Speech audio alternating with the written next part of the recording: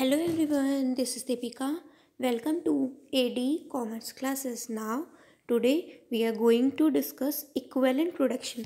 Basically आपके ये cost accounting का चैप्टर है बीकॉम सेकेंड ईयर का. ठीक है. कल कॉस्ट का आपका एग्ज़ाम है. ठीक. जिन जिन बच्चों के एग्ज़ाम हो वो इस टॉपिक को पढ़ सकते हैं. ठीक है. बाकी ये वीडियो एक रिक्वेस्टेड वीडियो है. वही एक स्टूडेंट की डिमांड थी, मतलब रिक्वेस्ट थी कि मैम ये टॉपिक आप क्लियर कर दो. ठीक है. तो इक्विवेलेंट प्रोडक्शन हम डिस्कस करने जा रहे हैं. जिनका भी एग्ज़ाम है या जिनका जहाँ पे भी ये कॉस्ट का यूज़ हो रहा है उनके लिए ये बेनिफिशियल होगा. ठीक है. जो आपके नेट के लिए भी प्रिपेयर कर रहे हैं उसमें भी कॉस्ट है तो आप प्रिपेयर कर सकते हैं. नाउ हम डिस्कस करने जा रहे हैं व्हाट इज़ इक्विवेलेंट प्रोडक्शन. देखो, equivalent production as a word define itself कि इक्विवेलेंट है. किसके इक्विवेलेंट है? कोई भी प्रोडक्शन हम करते हैं तो वो हमारा फिनिश्ड गुड्स में होता है या फिर सेमी फिनिश्ड गुड्स में होता है. सभी को पता है फिनिश्ड गुड्स जो गुड्स हमारे मैन्युफैक्चर हो चुके हैं, मतलब जो माल बन चुका है. सेमी फिनिश्ड मतलब कुछ अभी उसमें बाकी है. ठीक है. सेमी फिनिश्ड को हम बोल सकते हैं वर्क इन प्रोग्रेस, मतलब कार्य अधूरा है, अभी पूरा हुआ नहीं है. ठीक है. इसको हम कैसे समझ सकते हैं? फॉर एग्जाम्पल 500 यूनिट बनानी थी, वो आपका 500 यूनिट्स आपको बनानी थी. ठीक है. उसका लेबर 70% उसमें यूज्ड हुआ, तो 500 का 70% कितना हुआ? 350. तो हम बोल सकते हैं 500 इज इक्विवेलेंट टू 350, है ना. ये चीज़ हुई आपकी इक्विवेलेंट का. मैंने बताया कि ये क्या हुआ. अब दूसरा क्या होता है? Converting the incomplete production into the its equivalent complete units. मतलब इनकम्प्लीट प्रोडक्शन जो है 70% हुआ है कि 500 यूनिट्स का 70% हुआ है, तो वो इनकम्प्लीट है ना भाई, अभी 30%. तो उस 30% को कंप्लीट करना वो कहलाता है इक्विवेलेंट कंप्लीट यूनिट्स. अब 500 का 100% हो जाएगा तो वो कंप्लीट यूनिट में आएगा. तो वही चीज़ यहाँ पे मैंने लिखी है, converting the incomplete production into its equivalent complete units. ठीक है. नाउ सेकेंड पॉइंट मैंने लिखा है cost of incomplete units and complete units cannot be same. भाई कंप्लीट यूनिट्स की कॉस्ट और इनकम्प्लीट यूनिट की कॉस्ट सेम नहीं हो सकती है. नहीं हो सकती. कैसे भाई? 500 यूनिट्स अगर कंप्लीट होंगी तो उसका 500 के अकॉर्डिंग आएगा. अब 500 की 70% ही हुई है तो कॉस्ट आपकी लेस होगी, बिल्कुल होगी.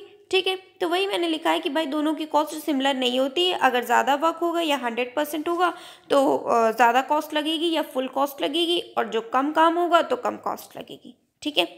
तो थर्ड पॉइंट में मैंने लिखा है सो incomplete units required to be converted into complete units. तो जो हमारी इनकम्प्लीट यूनिट्स हैं, इनकम्प्लीट यूनिट मतलब 30%, वो रिक्वायर्ड होती हैं कि उन्हें हम कंप्लीट यूनिट्स में कन्वर्ट करें. ठीक है. उस 30% इनकम्प्लीट को हम 70 + 30 करेंगे तो हमारा 100% होगा. तो दैट इज़ कंप्लीट यूनिट, वो रिक्वायर्ड होती. अब फोर्थ पॉइंट में मैंने लिखा है there are 3 steps for converting incomplete units into complete unit. 3 basically step होते हैं. नंबर 1 WIP, जिसे वर्क इन प्रोग्रेस बोलते हैं या फिर सेमी फिनिश्ड बोल सकते हैं. Number 2 degree of completion. Degree of completion as a word define itself कि भाई जितना काम आपका कंप्लीट हुआ है, 500 का 70% कंप्लीट हुआ है, मतलब 350 कंप्लीट हुआ है उसका वर्क. तो डिग्री ऑफ कंप्लीशन 350 ही है, 70% ही है, ना कि ओवरऑल 100% या ना कि ओवरऑल 500. ठीक है. इक्विवेलेंट यूनिट मैटर करता है, वो कैसे निकलता है? WIP units into given percentage of degree, ऐसे निकलता है. ठीक है. मतलब 500 इंटू 70% 350 आ गया. ये आपकी इक्विवेलेंट यूनिट्स आ गई. तो आई होप इक्विवेलेंट इतना समझ में आया होगा. अभी इसका मैं एग्जाम्पल भी दूंगी और इसे मैं बुक आपकी कॉस्ट अकाउंट की बुक से भी थोड़ा सा डिस्कस कर दूंगी. अब देखो क्या क्या, ये तो मैंने नोट्स खुद के अभी बना के समझाने की कोशिश की है इजी लैंग्वेज में आपको. ठीक है. Now steps involve in valuation of WIP और प्रोसीजर ऑफ एवेल्यूएशन. उसमें कौन कौन से स्टेप्स होते हैं? Number 1 statement of equivalent production, ये होता है. दूसरा स्टेटमेंट ऑफ कॉस्ट होता है. तीसरा स्टेटमेंट ऑफ एवेल्यूएशन होता है. नंबर 4 प्रोसेस अकाउंट होता है. ठीक. अब आपकी बुक में क्या लिखा है, आपकी बुक में लिखा है the industries where process cost is applied because of the continuous production process there will be some production in the form of WIP in the beginning and at the end of the financial year. बोल रहे हैं जहाँ पे process costing apply होती है, ठीक है, वहाँ पे कुछ काम वर्किंग प्रोग्रेस के एट द बिगिनिंग होता है या फिर एंड होता है।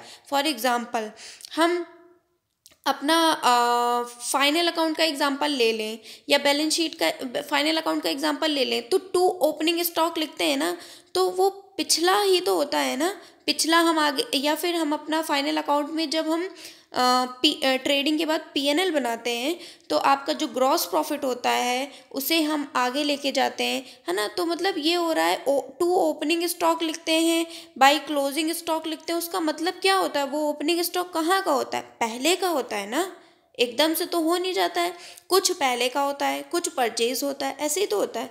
तो वही चीज़ यहाँ पे लिखा है कि भाई जो प्रोसेस अकाउंटिंग फॉलो करती हैं या प्रोसेस कॉस्टिंग कंपनियाँ फॉलो करती हैं उसमें कुछ वर्क इन प्रोग्रेस के फॉर्म में होता है, कुछ बिगिनिंग में होता है, कुछ एंड में होता है, एंड में भी कुछ बच जाता है, ठीक है, उसे हम नेक्स्ट कैरी फॉरवर्ड कर देते हैं, ठीक है। In such a situation, to determine the per unit cost of a product is a difficult task. उस सिचुएशन में पर यूनिट कॉस्ट निकालना डिफ़िकल्ट टास्क होता है। क्यों? क्योंकि because the cost of production can not be equally distribution on finished goods and unfinished goods. क्योंकि जो हमारे फिनिश्ड गुड्स की कॉस्ट होती है, फिनिश्ड गुड्स की लागत होती है और अनफिनिश्ड गुड्स की लागत होती है, या फिर WIP की होती है, या फिर वर्क इन प्रोग्रेस की लागत होती है, वो दोनों डिफरेंट होती है, जैसा कि हम पहले डिस्कस कर चुके हैं। देखिए इस पॉइंट में मैंने आपको बताया है, वही चीज़ यहाँ पे लिखी है, ठीक है। Hence in order to determine the true cost of finished goods it is necessary to value the units of work in progress. इसलिए ट्रू कॉस्ट निकालने के लिए फिनिश्ड गुड्स की ये नेसेसरी होता है कि हम units of work in progress निकालें। यूनिट्स के बारे में भी मैंने आगे डिस्कस किया है, ठीक है। As these units are at various stages of production, hence its valuation it's a difficult task। भाई different stage पे होती हैं इसलिए उनका valuation करना different task होता है। It may be possible that some unit may have been recently introduced in production। ये भी हो सकता है कुछ यूनिट रिसेंटली आई हों, मतलब हमें आवश्यकता पड़ी है तो हमने इंट्रोड्यूस कर ली है अपने फॉर्म में, ठीक है।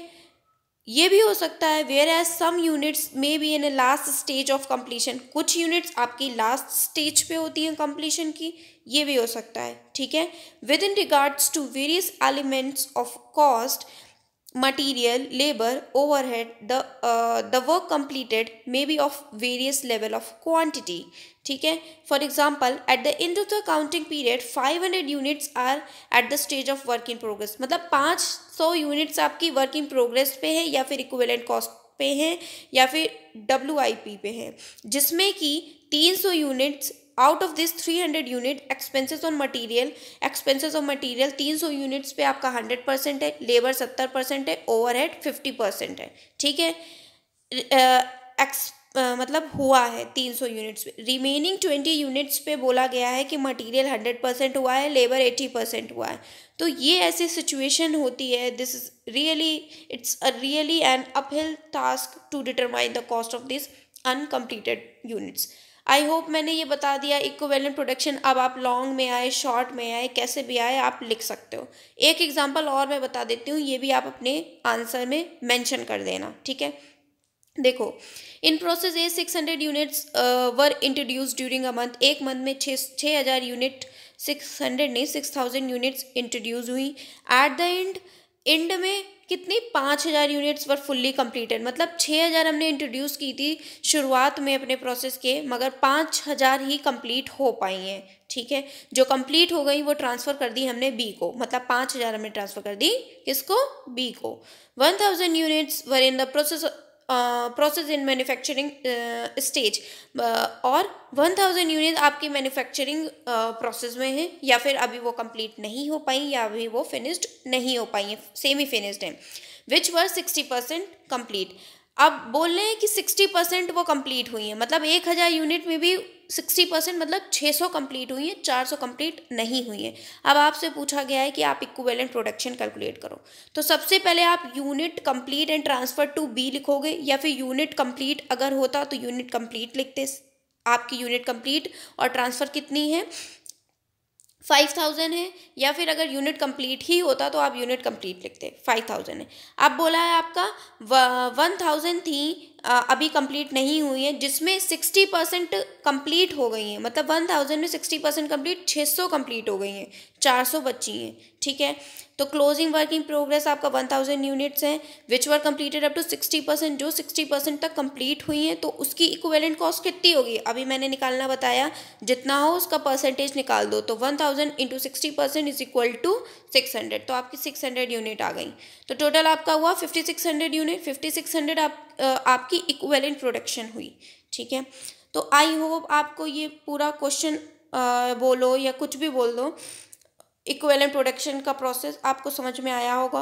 और आई होप कि ये क्वेश्चन अगर आता है तो आपसे गलत नहीं होगा। ये एक बेसिकली रिक्वेस्टेड वीडियो थी, मैंने अपना सारा काम छोड़ के इसे बनाया है। So do like share and subscribe my channel, हाँ, इफ़ यू आर बेनिफिटेड।